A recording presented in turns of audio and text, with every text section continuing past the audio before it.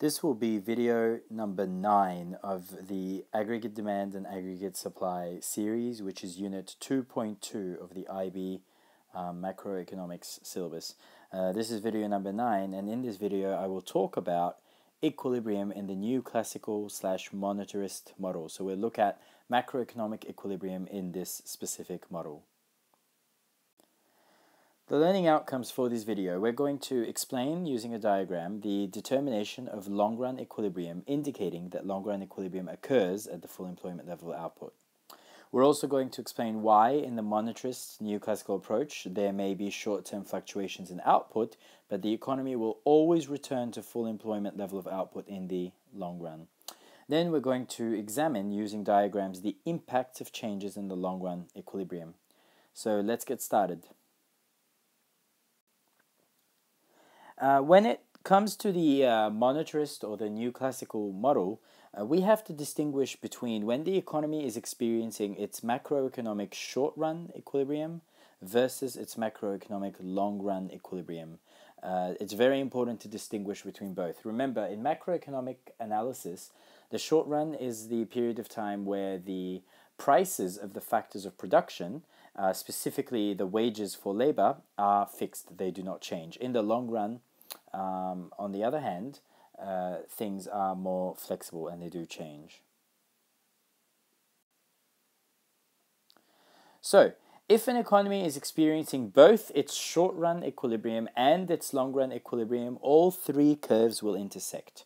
So, when the aggregate demand curve intersects the short-run aggregate supply curve as well as the long-run aggregate supply curve, we say that this economy is at both its short-run and long-run equilibrium. Okay, the output produced.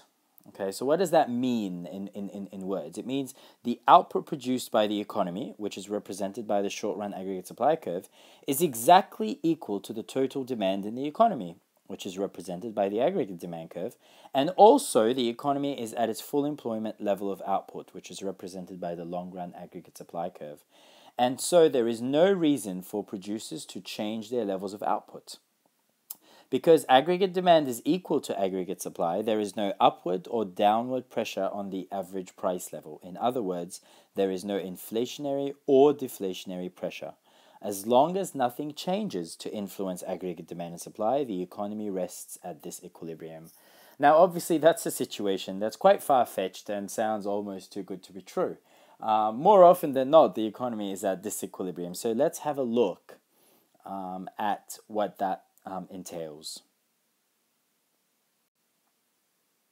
So we'll assume the economy began at equilibrium, which is the intersection of the three curves right here. And let's assume there has been an initial change. In the short run, aggregate demand has increased. So an initial change, or the short run, aggregate demand has increased. Okay, aggregate demand increases may be due to the government cutting taxes or increasing government spending. But the point is the aggregate demand curve will shift to the right, to AD1, from AD to AD1. What will happen is that the economy will experience a temporary inflationary gap, where the level of output, Y2, level of output over here, will go beyond the full employment level of output. And this will cause the average price level to rise from P1 to P2.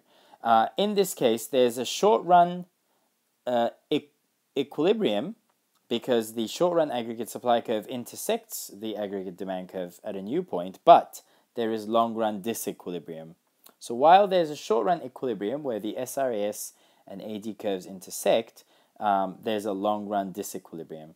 So what would happen? What would happen is that in the long run, due to the rise in the average price level caused by the increase in aggregate demand, and the fact that the economy is operating beyond its potential output or beyond its full employment level, costs of production will begin to rise. And so in the long run, the short-run aggregate supply curve will shift to the left from SRAS to SRAS1. And this will bring the economy back to the full employment level of output, which is YFE, at an even higher price level, which is P3. So initially, you have an inflationary gap, which is the gap between the full employment level of output and the actual output here. That's an inflationary gap. Initially, we will have that inflationary gap, which will put the economy in sort of a long-run disequilibrium. This will cause the average price level to rise, which means the costs of production will rise, and eventually short-run aggregate supply will shift to the left, bringing the economy to a new long-run equilibrium, the intersection of the three curves right here.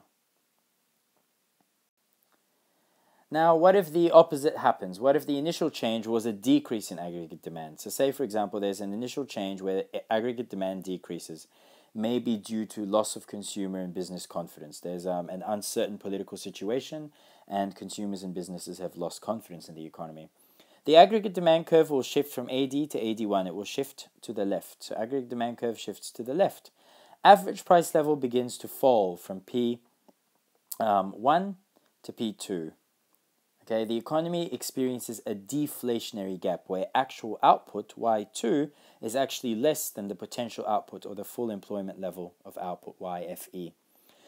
Now, again, there's a new short-run equilibrium where AD1 intersects short-run aggregate supply curve, but the economy is operating below its full employment level of output. It's experiencing what economists refer to as a deflationary gap, the gap between Y2 and YFE.